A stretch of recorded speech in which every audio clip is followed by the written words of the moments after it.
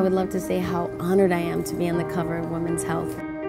Because in an industry where we see images that are so specific to one type, I was never gonna have that type of body. That was untrue. Not that I wasn't gonna have that type of body, but it was untrue that I needed to have that type of body in order to be as successful as I am today. My story wasn't easy, and it still isn't, and I would way rather that, because then it's a story. Growing up, I always wanted to be a teacher. I love the idea of spreading love and actually bringing in alternative teaching into schools.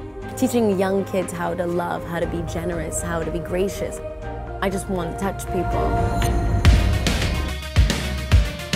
As an actor, I hear no, no, no, no, no, no, no, no, no, no. And you're like, what is it gonna give? And you think to yourself, if I just don't stop, it's gonna crack eventually. The ceiling is gonna break through and I'm gonna come tumbling down, and hopefully there's somebody there to catch me. My father was a referee for boxing, so I grew up boxing since I was like 3. I got the scars to prove it. Boxing is very much like acting, except you're just fighting yourself. You're not allowing yourself to be defeated. You're getting up after you've been knocked down, and you have to believe that you can win. A lot of philanthropy I do now. There's a lot of things that I want to do. I have a foundation with my siblings, a foundation with my sisters to help inner city communities. I had an anti-bullying campaign with custom ink. That's kindness is always in style. Because it is, because if you think about it, if we walked around with our character on our clothes, then we would be judged a lot differently.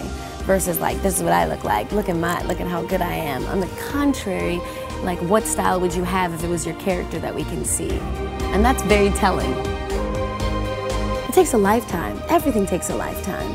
However long our lives are meant to be. I remember what it was before those dreams came true. I remember all the challenges and the obstacles, and I see the new challenges and obstacles as I go along, but everything comes to an end. Every chapter has an end, I'm not gonna be Jane the Virgin forever. So I need to remember that the reason why I got there was because of hard work. I wanna be a champ, and there are many champs. I just wanna be one of them.